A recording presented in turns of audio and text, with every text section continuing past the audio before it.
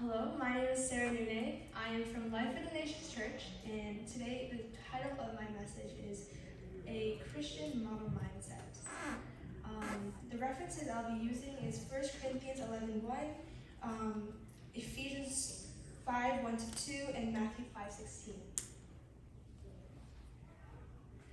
I am an older sister, meaning I have a younger sister, meaning I have the responsibility to be a model to her, meaning she is able to learn from my mistakes and live her life through my growth.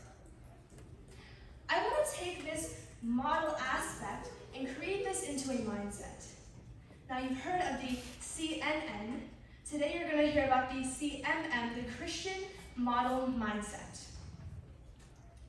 To have a Christian model mindset means to have your mindset on what the Spirit desires. That's Romans 8:5.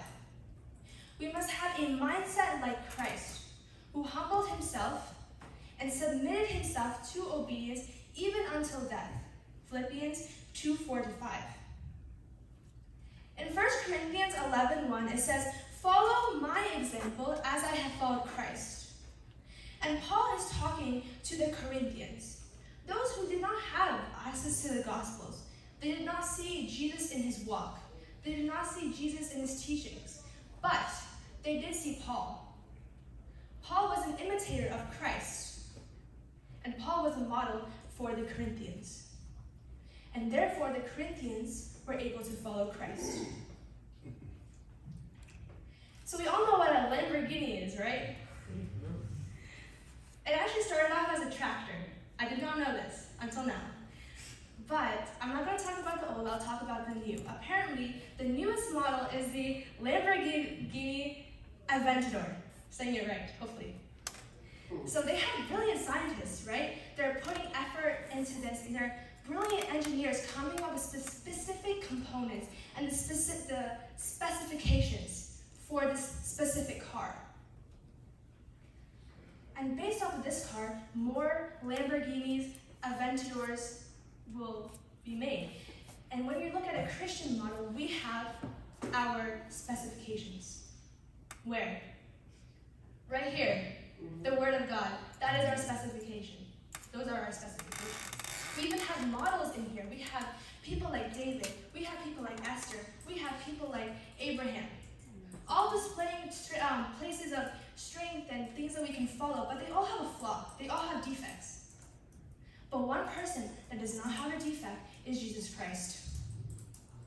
Jesus Christ, he humbled himself into a man, and he lived a perfect life on earth.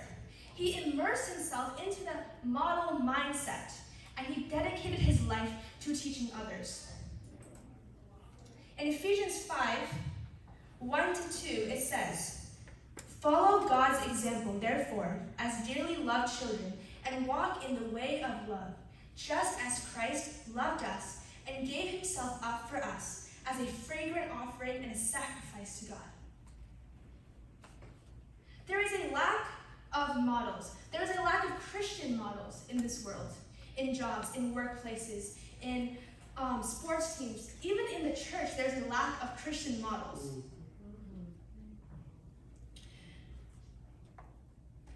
In a world full of Corinthians, we need to be the models. In a world full of those who do not even know who Christ truly is, they need to be able to see Christ in us. In Matthew 5:16, it says, I put the wrong verse. That's my bad. But in Matthew 5:16, it talks about, in the same way, let your light shine before others, that they may see your good deeds and glorify your Father which is in heaven. That is ministry.